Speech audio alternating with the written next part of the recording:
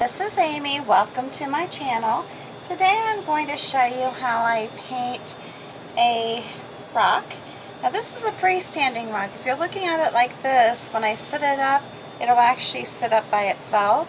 So this is kind of a cute little piece that you could sit on a shelf or have as part of your home decor and actually put it on display in a setting where you would put, pictures and maybe painted glass, that type of thing, where you can actually see the word, look at it, enjoy it. It is a little bit of a bigger stone. I went ahead and I wrote the word peace on it. I used this, I guess it's come off, but like a white carbon pencil so that I can see. I tried to do it with the darker one and it didn't work very well.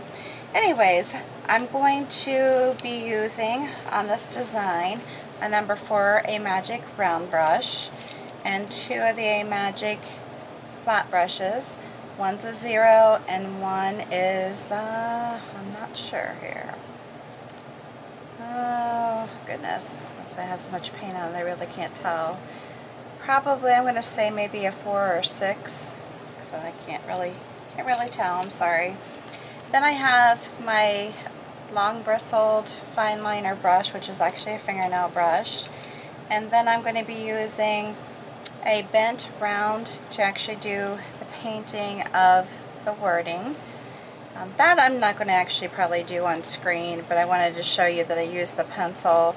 There's a lot of things you can do. You can print something out from your computer, go on the back of the paper with like a carbon pencil or such, and then put it on your item and trace it if you want to do like a fancier writing. I just did it freehand, so anyways. And then I'm going to use a dotting stylus. Paint I'm using today is all FolkArt as normal. I am using School Bus Yellow, Wicker White, and it is a mixture of enamels and multi-surface. No, I'm not using this one, sorry. Thicket, Forest Moss, which is one of my favorite greens, Red Violet, a little bit of purple lilac, probably not too much, but just maybe a touch, and lavender. Oh wait a minute, I'm not using I'm not using the lavender. It's the, I had some of these, I was going to use it, but I decided not to. I'm using the red velvet and the purple lilac. Apologize for that. Get stuff sitting stuff out here to work on, and while I decide what I'm going to actually use, and then I forget to put it back so that it's not in the way. Okay, so basically, just stuck my finger in the paint.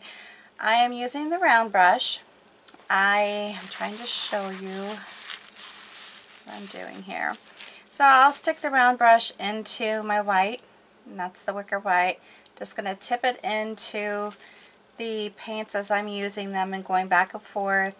If I get too much paint, I'm going to wipe it off with the paper towels that I have and just do a quick little design. I'm not going to keep showing you that because I need to, I don't have the space to keep showing it, so I'm just showing you right now as I'm doing it. And then I'll just do a couple little strokes beside each other. You can leave the center open a little bit if you wish as you're creating. But I'm kind of just rotating the colors and just coming in and doing 2 strokes right next to each other as I'm creating this floral design.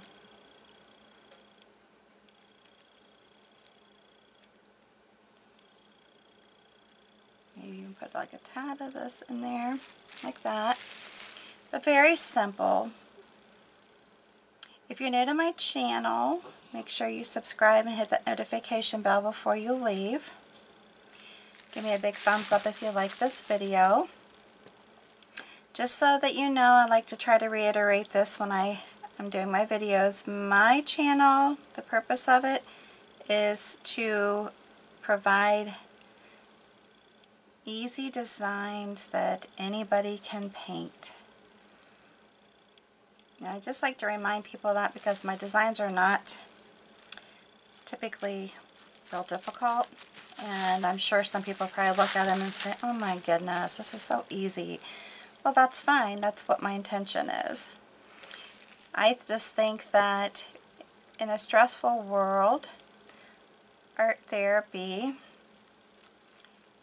whether you're drawing or you're painting, can be such a great way to relieve stress and maybe even give you a focal point, have some friends over, get out your paints, your markers, whatnot, and be creative together.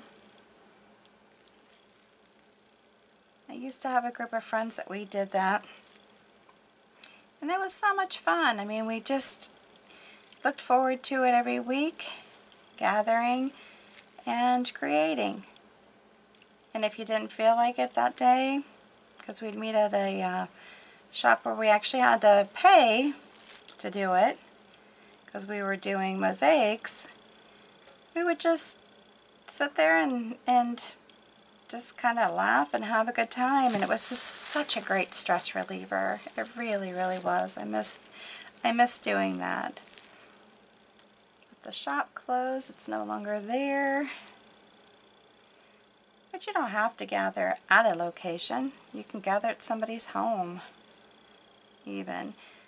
Again, these are just quick little strokes with the round brush. My designs, when I'm creating them, I do them on paper first. Again, I try to keep them simple because I want it to be something that you're not afraid to give it a try. But I also,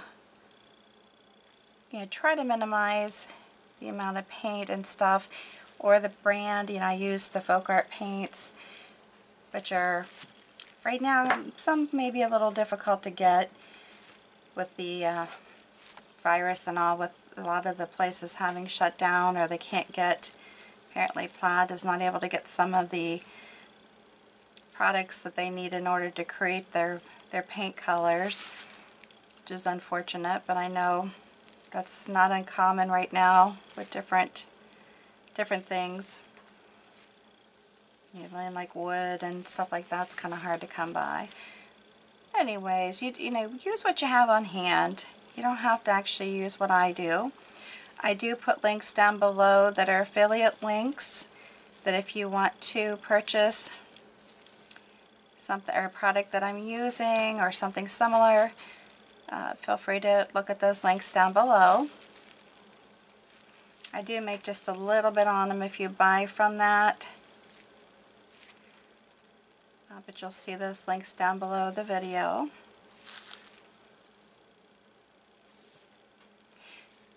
Also, if you have any questions or comments, please leave those down below the video. I'd love to hear from you.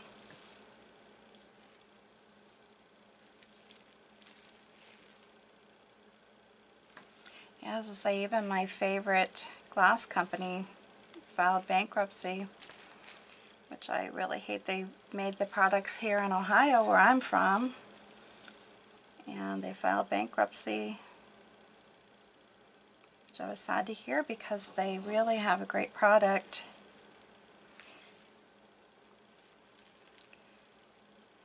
But welcome to 2020, right?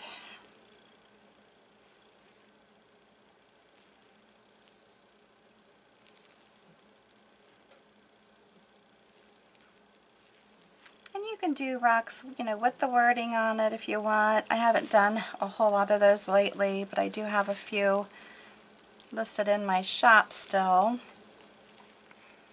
I have a couple other bigger stones that I wanted to do some writing on. But I figured I want to make sure, do it a little fancier, I guess. So I've been kind of just putting off doing it because I haven't wanted to use my cutting machine.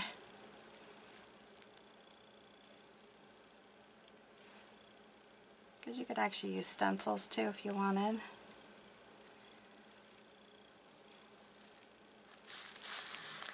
Now I'm just trying to make sure I don't stick my finger in the paint.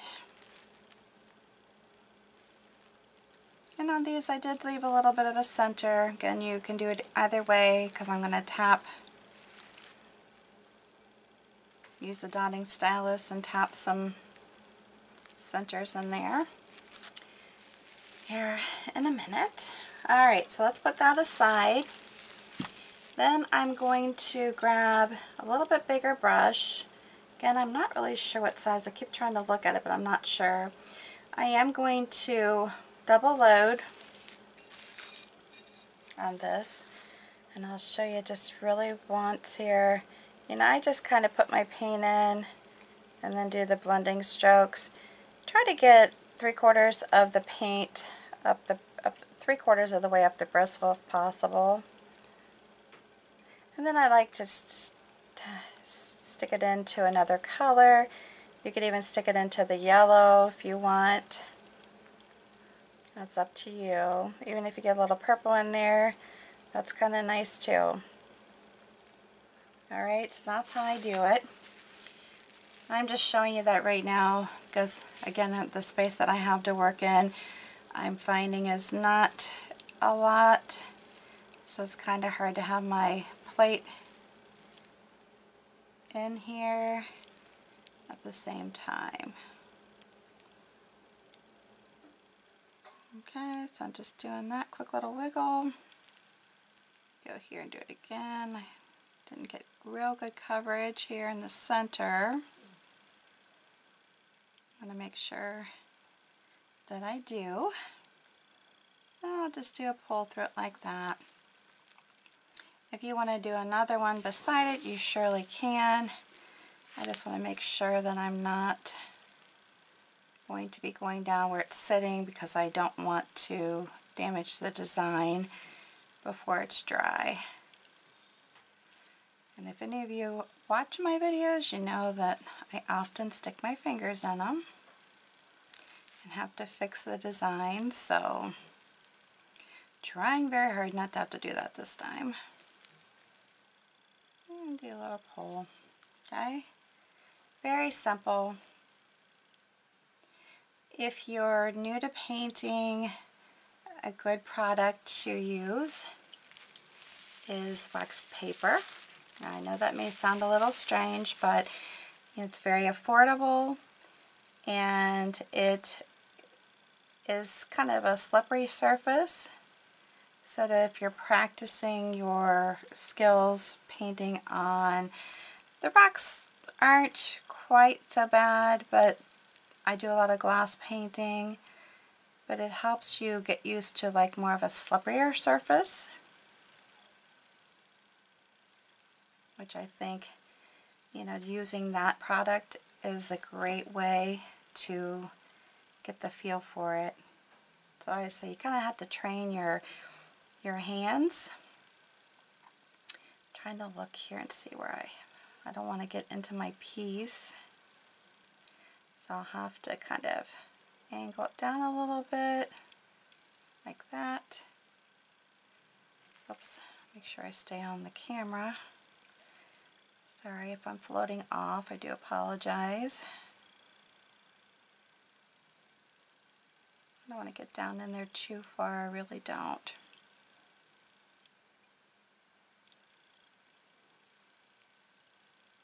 I'm just doing a little blending stroke here.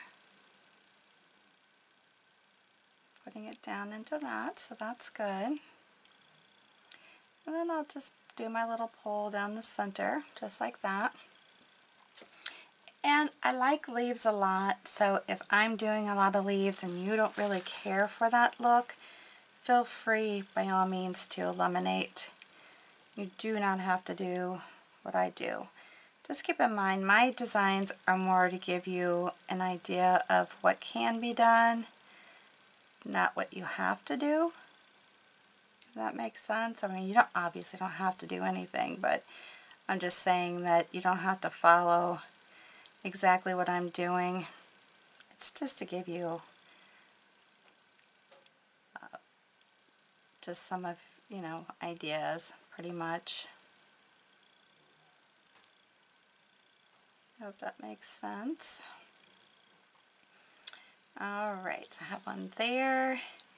And you can make these leaves smaller if you feel like these leaves are too big. I just kind of wanted to make more of a statement with them. So that's why I'm making them a little larger. I like the coverage. And also too, when I'm doing my leaves, I can vary them a little bit, meaning that, you know, I do different colors or different like over here I have the dark and the light, dark, light, dark, light, dark. But then this one I did dark on both sides. You know, you can vary it that way if you want. Up to you. Okay, so the next thing I'm going to do is take my smaller, my little 0 flat brush. I'm going to go into the forest moss, okay, if you can see that, and into the white, and I'm going to just create, for one thing, I'm going to create some little pulls from it, just kind of going out from the design. And again, these can be fillers, these can be just some added interest in the design, meaning that, you know, I can even come down here just to kind of go over the wording or go underline the wording. And I can do, let me see here what I'm going to do. Okay, I can do some that are just like this, where I'm just pulling. Let me put a little more white in there. Pulling to the stem like that. And keep in mind too, I'm doing this upside down. I can turn my piece around, obviously. Get a little more grain on here. A little more white as I'm going. Alright, and then I can also, with this brush, do my basic, just real easy one stroke leaves. And I like when I do this and they go over another leaf or part of the flower, and the reason I say that is that's just part of nature, really. When you do a floral arrangement or you have a garden, anything like that, you're going to have, your items aren't just going to be separated and straight. They're going to have some movement. I'm trying to make that a little bit greener, darker.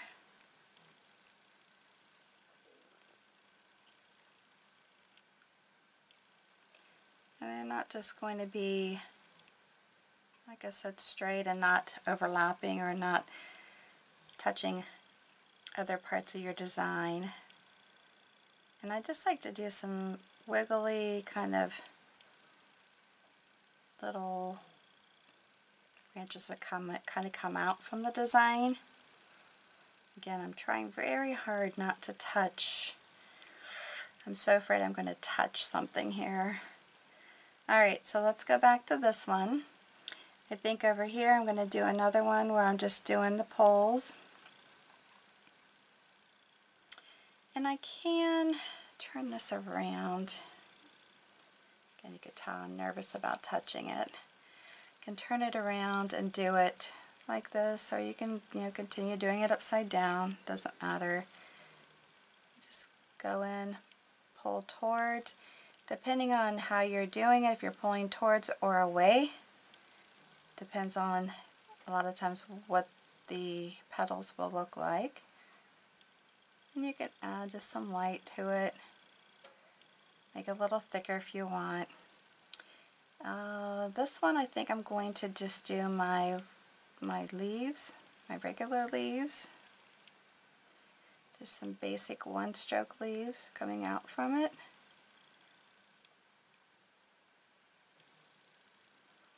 And you could just do it one color and then go back over it with another color. Like do all the green. Sorry, I think I got that off of there, off the screen. I apologize.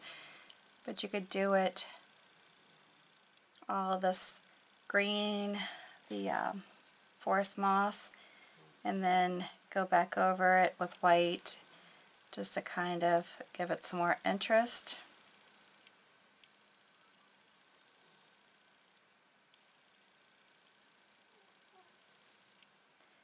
You could also add some blue to this if you wanted. Here I come. I'm just going to do some of those crazy little, just the fun little sprigs that I have coming out here. Or you can leave them off, up to you. You know, you can also find, okay, I think those are kind of dry, that's okay. Am I getting that on there? I do apologize. I feel like I'm floating off the screen a lot today. But you see what I mean? Like I'm kind of overlapping that leaf, which if you had a flower arrangement, that's what you would be doing. You know, you're going to be kind of showing some movement here.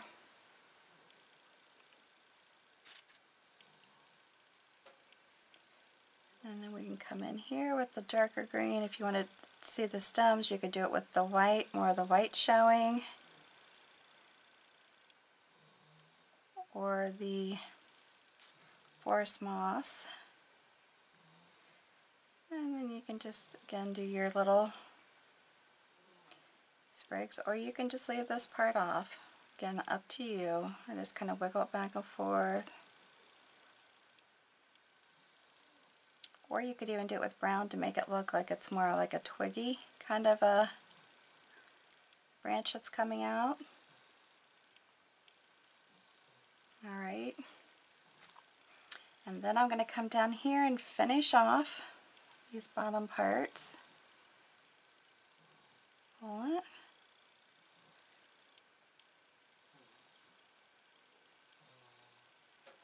See, and depending on the pressure that you put on your brush, that also can determine what the shape of the, back over it with another color, just do part of it, or you can have more of it showing.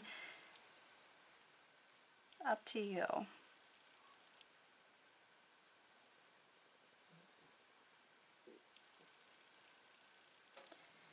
Again, if you get too much paint on your brush, just wipe it off on your paper towel.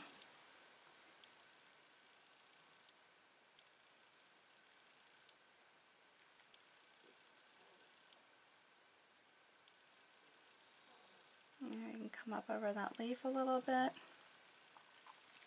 So much fun. Alright, let's just go ahead and get this finished up.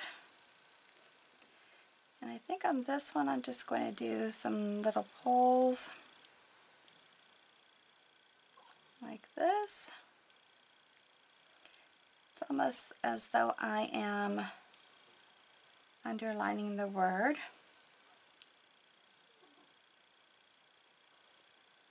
I can come back and put a little bit of the darker green in, or more of the light.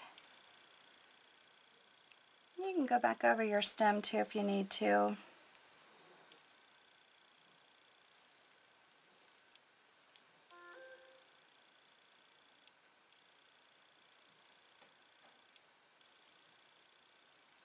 Pretty easy though. I hope you like this.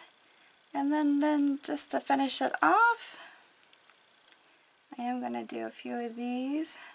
Just come down, I'm overlapping, and I don't like to finish with even numbers, so I am going to do odd numbers.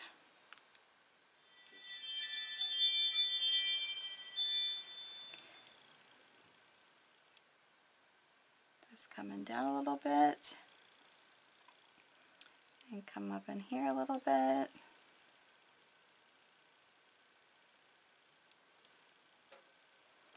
And if you feel like, you know, just too solid of a color, just go ahead and add some more to it. Add another shade of green or white, whatever you feel you need to do. Alright, so before I finish with this design, I'm going to take my dotting stylus, and what I'm doing, I'm going to set this down. I am going to just go into the center and completely fill it with dots.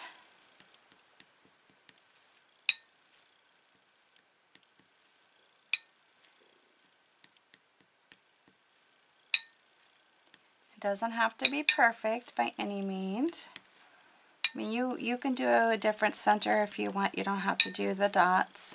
I just decided, because I always use my different stipplers, that I would just do a different center. And I like the dots. I'm a dot person. Definitely.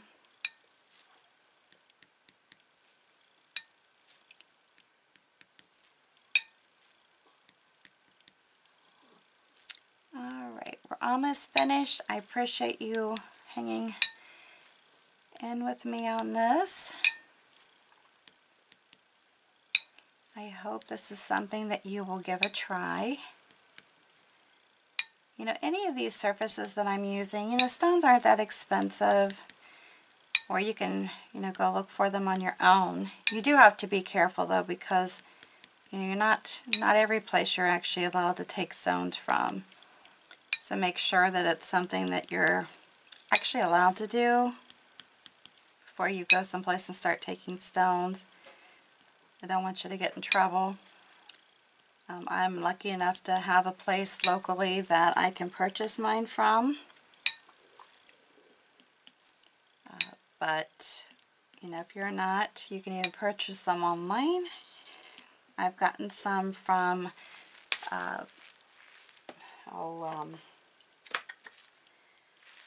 Amazon. I've purchased some from Etsy. But it's cheaper for me, and I think I stuck my finger in my paint, cheaper for me to just do it through the local place that I have. Okay, so I'm using my fine liner, and I'm just going to come through and just put some little wiggly lines. And I'm using the two different colors, the Forest Moss, and that I just stick my liner in it and then I pull it out and just kind of turn it as I'm pulling it, so that that kind of gets some of the paint off, because you don't want it to be too thick or you're not going to get nice clean lines. But I kind of like, you know, just putting some lines through, you know, just wiggly little lines. You can do twirls or whatnot, it's up to you. But it's just, you know, kind of giving it a little bit of movement, giving it a little bit of interest, as I call it. Just kind of going over your designs a little bit with some squiggly lines.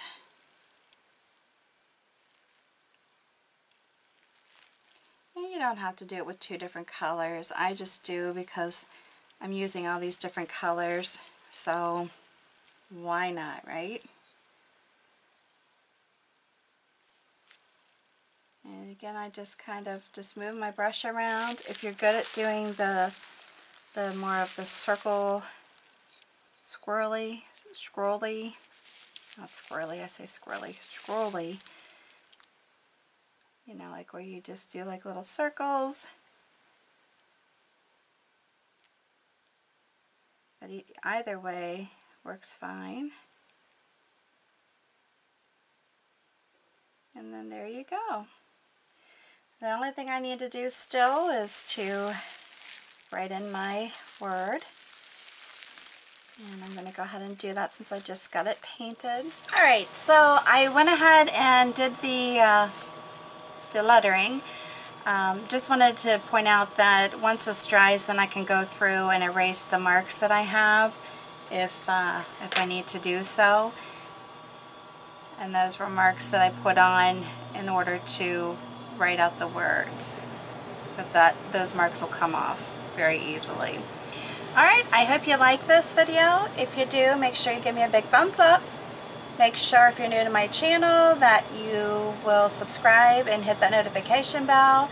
And before you leave, make sure you share this on your social network with all your family and friends. I would greatly appreciate it.